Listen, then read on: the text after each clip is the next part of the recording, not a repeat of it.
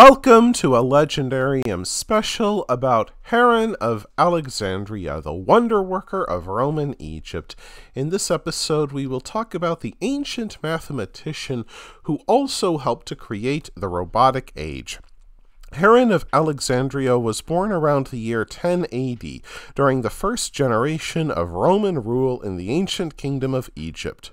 As a boy, he spent most of his time at the University of Alexandria, which once housed the legendary Library of Alexandria.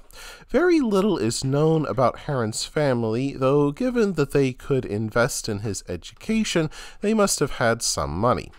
After long and rigorous study in the library, Heron became a teacher who delivered lectures in physics, pneumatics, and mathematics. In time, he found a place among the great circle of ancient scientists who gathered in Alexandria. His reputation today rests upon his discovery for the area of a triangle, yet in his three known works, he calculated the area and volume of bodies like pyramids, cones, and cylinders. His mathematics focused on practical uses, such as determining the seating capacity of a stadium or how many jars could be stored on a ship. And in his own time and our time, Heron became most famous for the early robotics he created. Cybernetics, originally spelled in the Greek form cybernetike, would not be recognized as a field of study until the 20th century.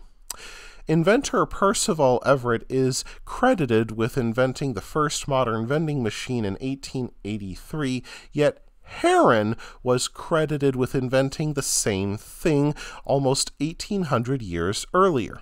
In his time, temples competed with one another for worshippers, and they could draw more people by offering them better services, just like a restaurant today. Patrons wanted to enter a temple as neat and clean as they could, so Alexandrian priests helped Heron to invent the first vending machine which dispensed soap and water. His inventions only accepted coins and had a slot for worshippers to insert them into. It fell into a tray connected to a lever, and the weight of the coin opened a valve which allowed holy water to flow from a spigot. Water flowed until the coin slid off the tray, and with the aid of a counterweight, the lever snapped back into place. The water flow stopped, ready for the next worshipper seeking divine favor at the cost of one coin. Heron used many methods to power his machines, from fire to counterweights and steam to water power. He also used one of the simplest sources of free energy available to humankind, the wind. With it, he created a wind-powered organ powered by a small wind wheel, which powered a piston and forced air through organ pipes. These made sounds and tweets, like the sound of a flute. However, Heron's most famous invention became his aliophile, a device which showed how to unlock the power of steam centuries before the steam engine. The aliophile included a copper stand resting upon a boiler, with two pipes resting perpendicularly from the surface. These both bent inwards by 90 degrees, acting as an axis for a pivoting sphere with two oppositely bent nozzles protruding from the surface. As the water in the boiler gave off steam, this made its way into the sphere and ejected from the nozzles at high speed, causing the sphere to rotate. And this helped pave the way for another invention, the temple door opener. Heron used heat and pneumatics to open a set of temple doors. The priest lit a fire on the altar, heating the air within, causing it to expand. The expansion forced water out of the sphere and into the bucket, which moved downwards under the extra weight. The bucket connected to a rope coiled around a spindle, and, as the bucket moved down, the spindle revolved, making the doors open.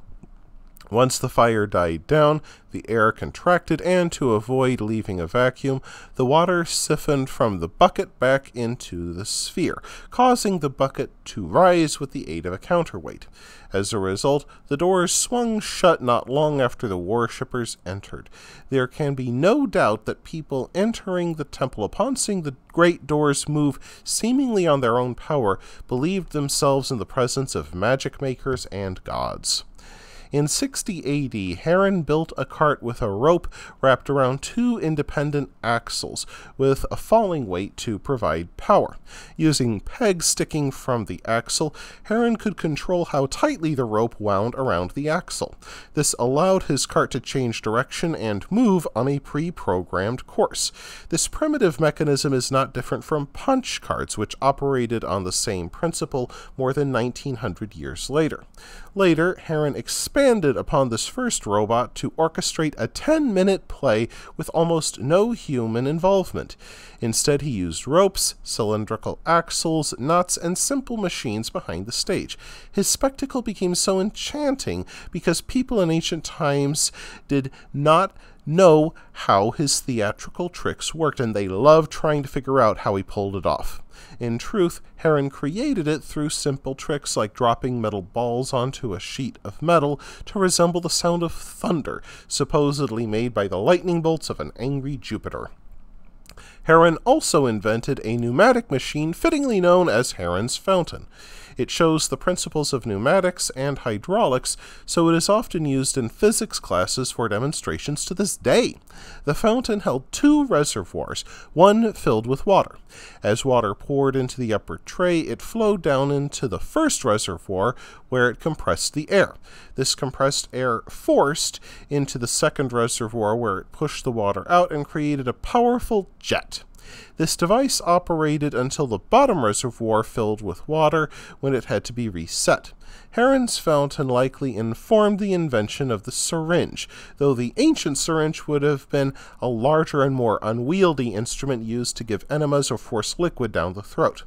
Though we don't know much about his life, we know much of his works. We don't know if he married or if he had children, only that he died sometime around the year 70 AD, which meant a long life by the standards of the time. That is fortunate, for he had much to share with the world. Yet Heron also wrote about a fire engine and a rapid-fire crossbow. As is the case with Archimedes, we can never know for certain if he built these devices, but who knows what he could have done with more time. That wraps things up for this episode of the Legendarium. I hope you enjoyed it. If you did, press like. If you want to see more, press subscribe. And if you've got anything to say, let me know in the comments section. Thanks again for joining me, and I hope that you have a great rest of the day.